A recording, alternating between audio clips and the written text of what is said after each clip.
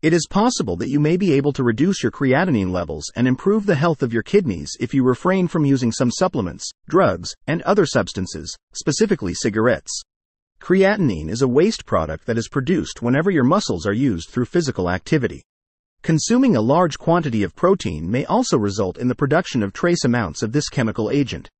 In the event that your blood creatinine level is elevated, it is essential to collaborate with your healthcare provider in order to devise a treatment strategy that specifically targets any medical conditions that may be affecting the functioning of your kidneys.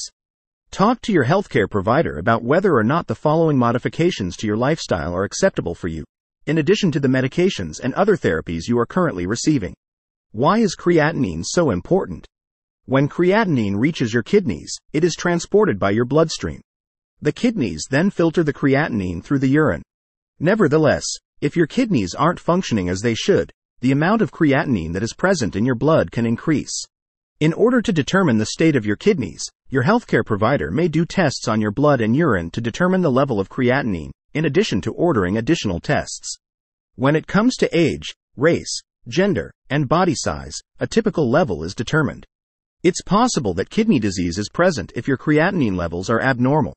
If you display any of the following symptoms, you could require a creatinine test. Urinary alterations, such as increased frequency, discomfort, foaminess, or blood in the urine. Cramping in the muscles.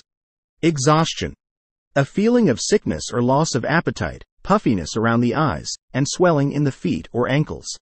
Furthermore, if you have any of the following disorders, which may contribute to impaired kidney function, your physician may also recommend that you undergo regular creatinine testing by your physician.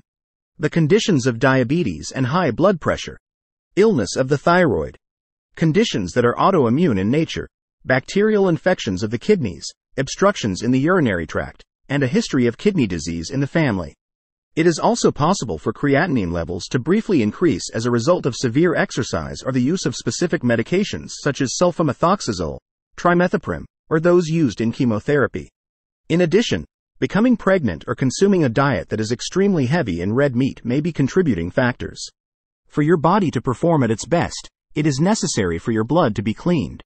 Treating the underlying reason is the most effective method for reducing the amount of creatinine in your body.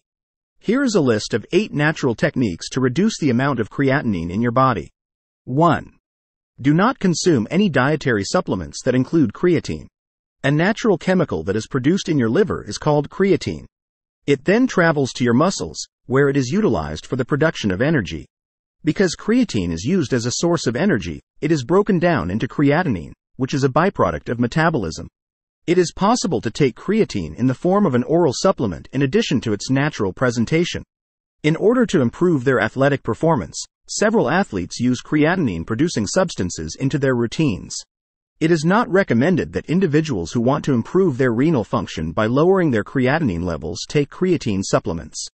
There is a dearth of long-term research on patients who have kidney disease, despite the fact that creatine supplementation has been the subject of quite a few studies.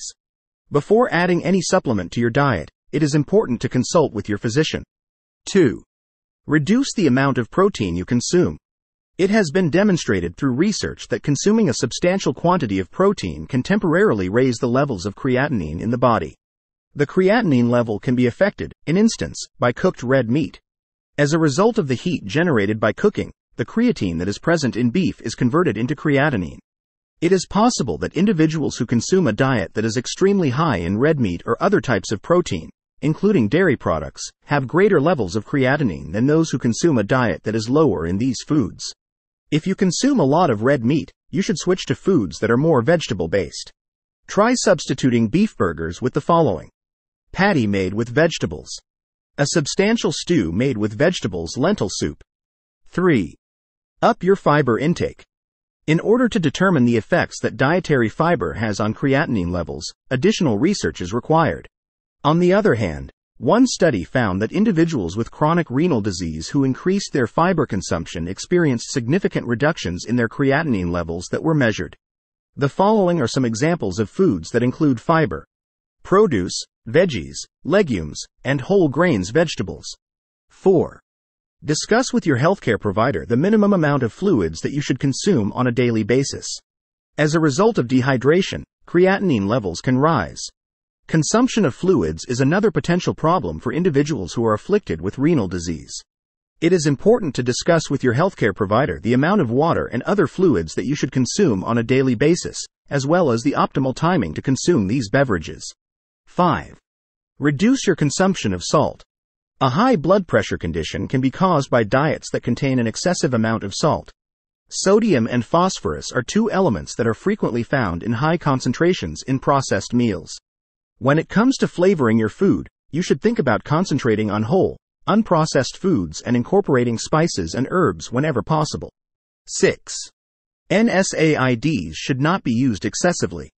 Painkillers that are available without a prescription, such as non-steroidal anti-inflammatory medications, NSAIDs, have the potential to cause adverse effects if they are taken excessively or in quantities that exceed the authorized dosage, particularly if you have kidney disease.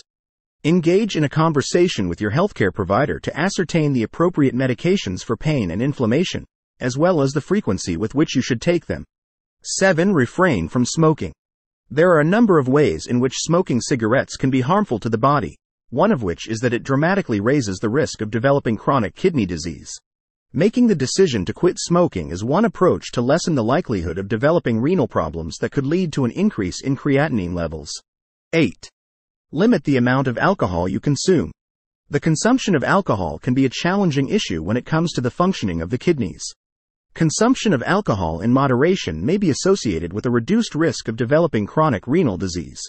Drinking an excessive amount of alcohol has the potential to induce renal injury. It is also possible for it to lead to illnesses such as high blood pressure and dependence on alcohol, for example. A healthcare practitioner should be consulted if you consume alcohol in order to determine the safest levels for your specific health requirements. Like, share, subscribe.